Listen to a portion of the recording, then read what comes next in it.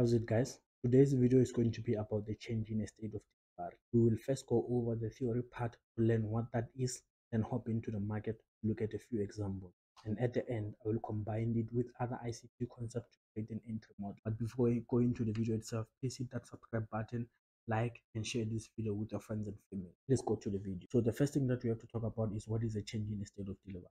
A change in a state of delivery is when price goes from bullish to bearish, or when price goes from bearish to bullish. So we have price changing direction from going up to going down, or from going down to going up. That is our change in the state of delivery. With our theory example here, we have price moving higher up into a higher time frame PD array or level. So we have price going up into this higher time frame PD array, which can be an order block or a fair value gap on a higher time frame, or simply a high on a higher time frame PD array. Then we have the market closing below. Then we have the market closing below this low, validating this up candles or this up candle as our order block. So as soon as the market closes below this low, this confirms to us that a change in a state of delivery is occurring. Then we can expect the market to retrace and tap into this. We can expect the market to retrace into a premium market before we sell. Similarly, with our bearish example, we have the market moving down into a higher time frame PD array, which can be a higher time frame order block or higher time frame PD array. Then we have the market closing above this high here, validating this as our bullish order block. When the market closes above here, it confirms that we are experiencing a change in a state of delivery, in that now price is no longer going to offer lower lows and lower highs. It's going to offer higher lows and higher highs. So we can expect the market to retrace before into a discount before going further up. So in order to recap, okay guys, so let's recap. With this example, we have price moving into a higher time frame PD array. Then as soon as the price hit the higher time frame PD array, price closes below this low here.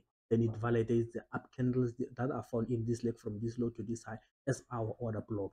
Then when this closure occurred here, then we're experiencing a change in the state of delivery. Then we expect the market to retrace into a premium market before selling and attacking this sell side liquidity.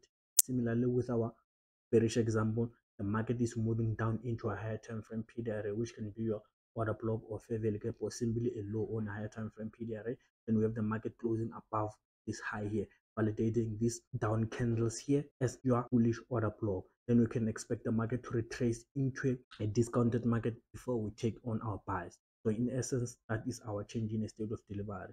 Now let's go to the market to look at a few examples. Okay guys, the first example that we're going to look at is on the US 80 on the 1 minute time frame. So this will act as our higher time frame PD array, because this is a high on our 15 minutes time frame. So this is our liquidity on a 15 minutes time frame. So we have the market trading above this high on a 15 minutes time frame, but then we expect the market to close below this low, which did not happen. Instead, the market made this higher low.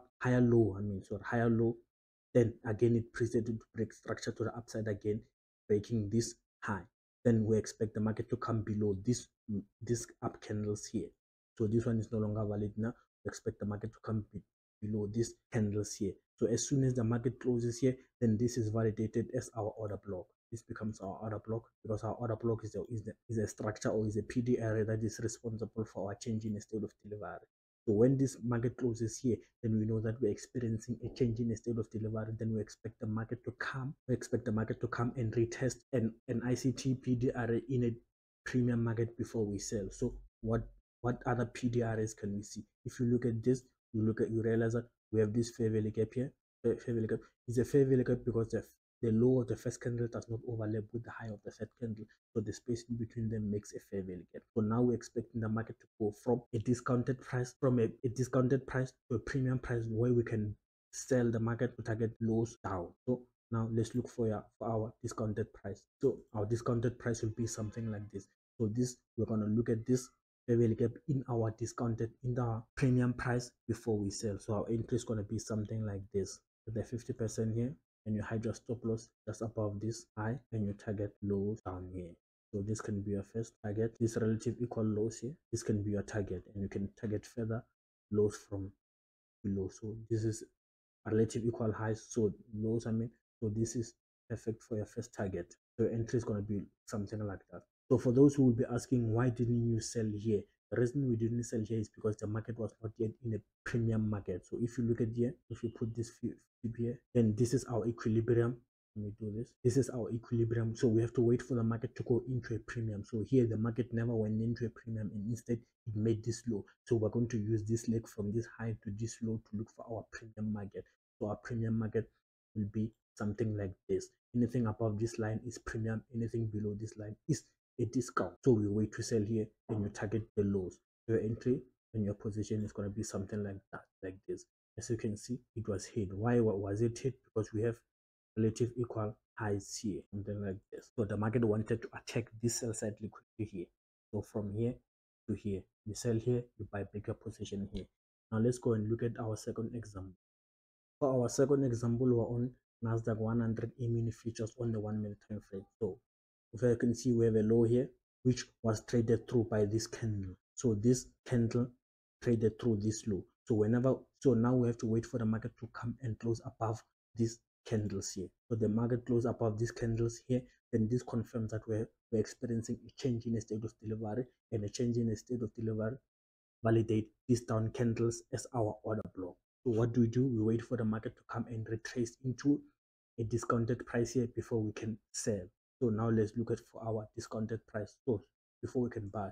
So this is something like this. So we have this fair value gap here. We have this fair value gap here where we can buy, which is in a, this is equilibrium, and this fair value gap, the 50% of this fair value gap fell into a discounted market, which is perfect for us to buy. So your position is going to be something like this, and you're going to target, let's say you target this high here. This high here becomes your target, or this volume imbalance here. Let's target this volume imbalance, and you hide your stop loss just below this low. So this is how your entry is going to look. So your entry is going to look something like this. So these down candles are your order block, and these candles here becomes your fair value gap. So you combine your order block with the fair value gap to create an entry. So even if you look at the order block here, let's look at the 50% of the order block. Realize that the 50% of the order block came and retested here. So even here you can come and buy here and target this old high again. So if you have enjoyed this video, please consider subscribing, liking, and commenting down on this video, and give me a suggestion about future videos. Till we meet again, peace out.